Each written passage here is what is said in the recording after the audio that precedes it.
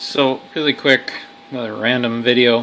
What I got here is the Soeks 01M dosimeter. It is a radioactivity indicator. I'm not a doomsdayer or anything like that, but I'd like to know what's going on out there. And I know there's some people with some dosimeters around me that are picking up some pretty high measurements. Source is debated, but anyway, when the jet stream is kind of on the verge of my area, they're picking up a lot of high background radioactivity levels. So I thought I'd pick one of these up. First off, I wanted to build one from an Arduino, but the HV, the detection tube, was kind of prohibitive in cost compared to just picking one of these 01Ms up. Buy these off of eBay. I've already had it out of the box and set up and running, but it comes in a really nice box. These things, I think they're out of Russia, if I remember right. Can't remember I'll have to look that up. Really, really nice, quite impressive. Very similar to Apple products for boxing. Comes with actually got two manuals. They're both pretty much the same. My bill, and right in the box was from the supplier, was how to switch it over to English. But not really much of an unboxing, but this is the unit. The fit and finish of the plastic is not the best. The battery hatch, you can hear it, is loose when you shake it around, but whatever.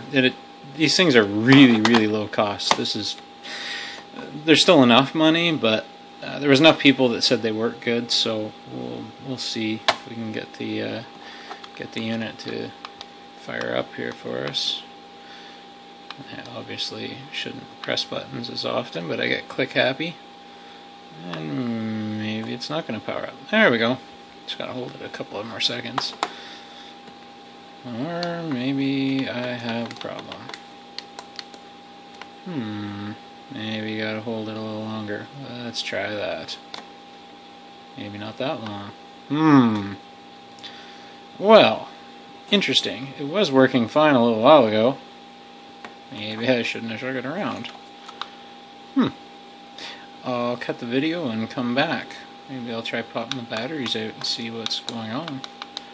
It was fine a little while ago. Interesting. Good to know. Anyway, I'm going to pause this.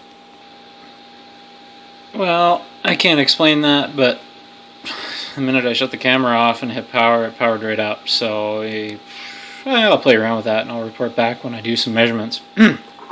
Anyway, the controls are really, really basic.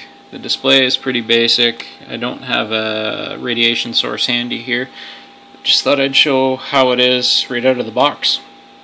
I'm going to test it. I'll go pull one of my smoke detectors and pull the cover off and see if I can pick that up. I suspect I can. I already took this to my AC filter for the house, and I was able to pick up increased levels of background radiation from that. Nothing crazy, just enough that it was notable, which is probably normal.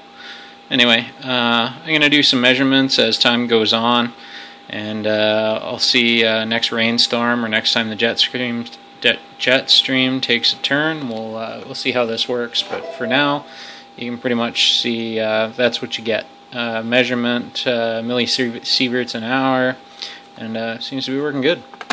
So yeah, I'll play around with that, and I'm gonna see what I can measure, and talk again later.